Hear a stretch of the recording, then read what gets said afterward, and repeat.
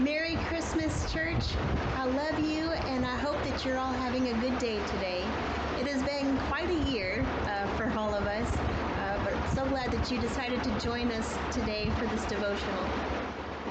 Maxie and Janice generously offered to let Jason, Maggie, Asher, and I stay here in their winter beach getaway, and it is gorgeous. I hope that you will enjoy this behind me.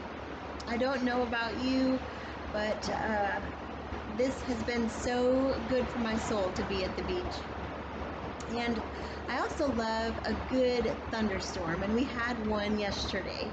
I woke up to a beach thunderstorm yesterday. The wind was hurling the rain into the windows, and I drank a good cup of coffee and sat there and just watched and listened to the condo getting a power wash from the storm.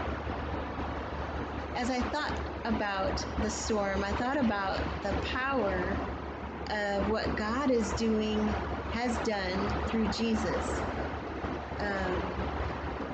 He is all powerful, and those storms were nothing to him. Scripture says, though, that we are washed as white as snow, like a power washing. Today we celebrate our perfect, holy God coming as man, just so that he could take the punishment we deserve.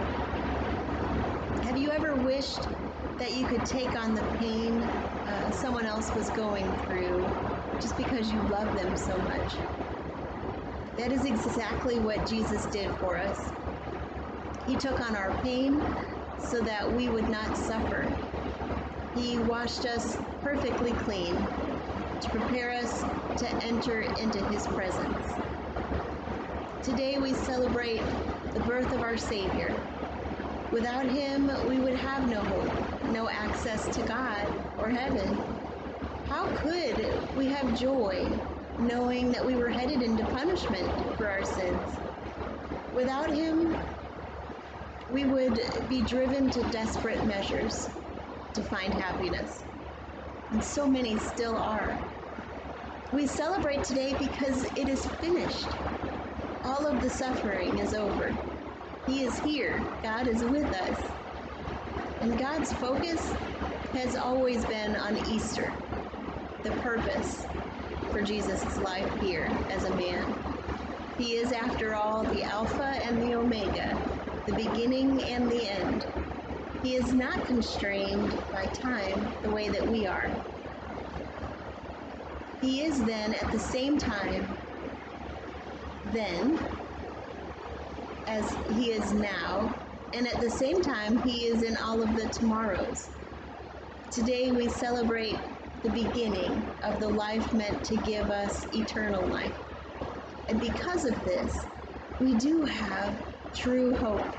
We do have true joy, and we can know true love.